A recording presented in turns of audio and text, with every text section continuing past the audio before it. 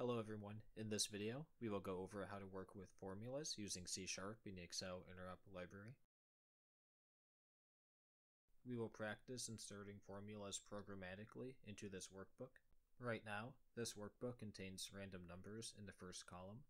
The first thing we will do is go over how to insert a formula into column B that will multiply all of these numbers by 2. Let's go to our project. Currently, this project will open up the workbook we just saw. If you have any questions regarding how to set up an Excel Interop project, please refer to the first link in the description.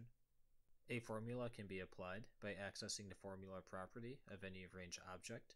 The formula you then specify will be applied to that given range. To demonstrate this, let's type worksheet.range b1 b30 formula equals a1 times 2. In this statement, the formula a1 times 2 will be applied to the starting cell, which in this example is b1. The formula will then be dynamically applied all the way until the end of our range, which is b30. That means that b2's formula will be a2 times 2, b3's formula will be a3 times 2, and so on. Let's run our code.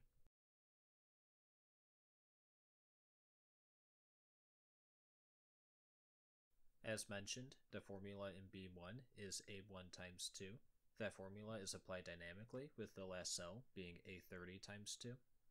But what if we wanted to apply a formula where the cell in the formula doesn't change? Let's go back to our code. We will have to modify the formula so that the cell in the formula does not change. This is actually less of a programming question and more of an Excel question, but I believe this is useful to know. To do this, let's copy the line above and modify our formula to include $signs before the letter and a number of the cell. These $signs indicate that these are absolute references. This means that the cell column and cell number will not change dynamically as it is applied to a range of cells. Before we test this, let's comment out this line above so that it only applies our new formula. Let's run our code.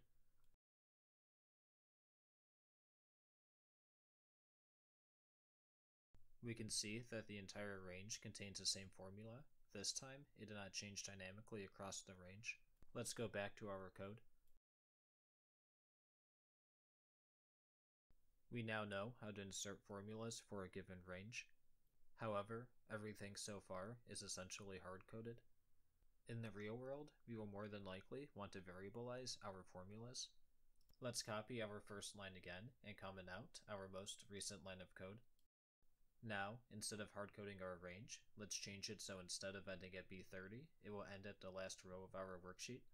To do this, let's remove the number 30 and append the last row of our worksheet, which you can get by calling worksheet.getLastRow.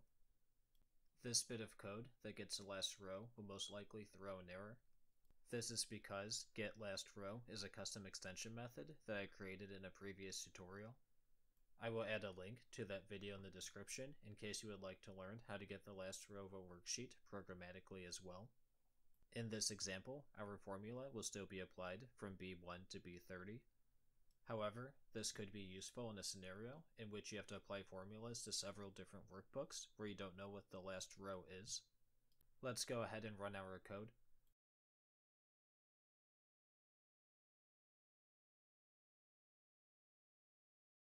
Our code is still functioning the same as before, even after adding variables to our statement. Let's go back to our code. We've shown how to add variables to our formulas. We could take this one step further and write a function that would abstract away our need to write the formula ourselves and only take in the necessary inputs. Let's pretend that our formula here that doubles the value of the cells in column A was something that we needed to do on a consistent basis across many different columns.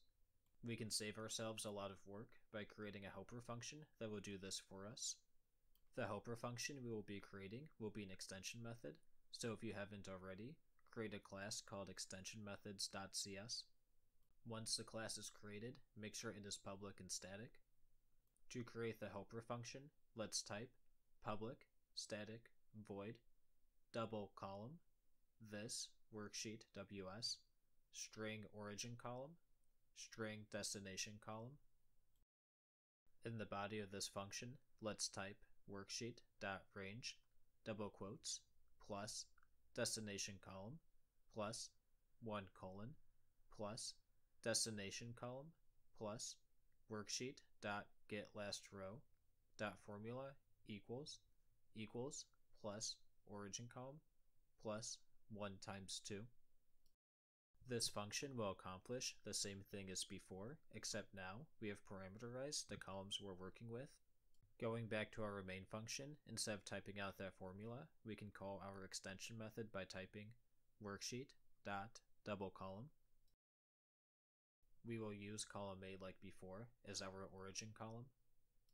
However, this time, let's place our formulas in column C. Let's also comment out the line above as well. Let's run our code.